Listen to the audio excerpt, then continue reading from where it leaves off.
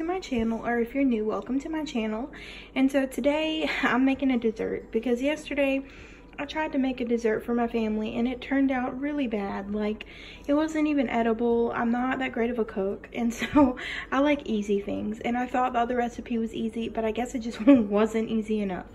So this I've made before. I'm gonna put the recipe in the description below because this is not my own recipe, so I will put that below.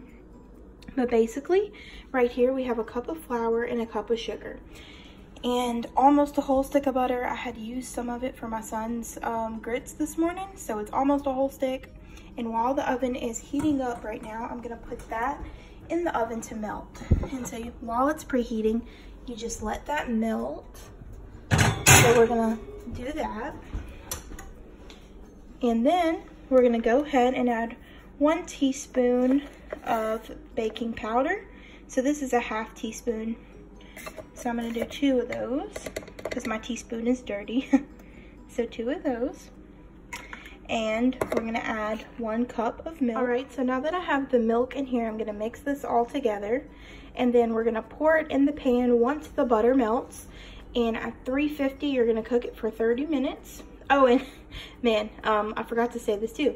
You're gonna put the peaches on top, but I'll show you that in a minute. But anyway, let's just mix this together. I'm getting ahead of myself. So I think I'm gonna add a splash of this Baker's Imitation Vanilla, and also just a little sprinkle of this ground cinnamon just to kick it up a notch. I'm gonna go ahead and mix it together now. I didn't want to overpower it, but I thought I'd add a little bit of something. I know I've made recipes before where they add it, so I thought it would be yummy. Here's the batter. Once I've stirred it all up, it's nice and smooth now. So I'm just waiting for the butter to melt in the oven, and then I'm gonna pour this in and add the peaches on top. Okay, everyone, so now that the butter is all melted and bubbly and spread across the pan pretty good, let's spread it a little more. There we go, that's good enough. I'm gonna go ahead and pour in the batter. So here we go.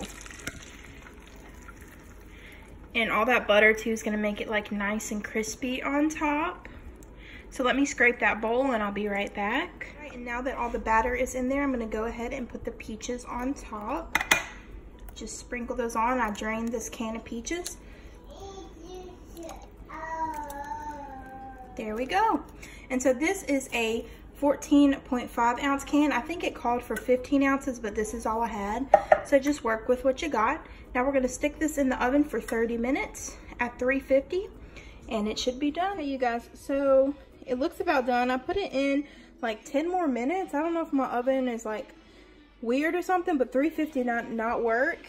And it was getting brown around the edges, but it's still a little white in the middle, but it does look cooked to me. So I'm gonna leave it like this anyway. You okay, guys? So here it is. Ultimately, I did the powdered sugar just so it would look cute, but it's still hot, so it's gonna melt on there. So maybe do it when it's cooled off. But here it is. Hey, you guys. So I just took a bite from the corner, and it's crispy. You can taste the butter. You can taste the cinnamon and sugar. It's really, really good. Whenever it cools down a little bit more, I think will be even better. So this was super easy. I will link it, the recipe in the description box below. So check this out. All right, you guys, so I'm gonna get Theodore to taste it. He's already had a couple bites, but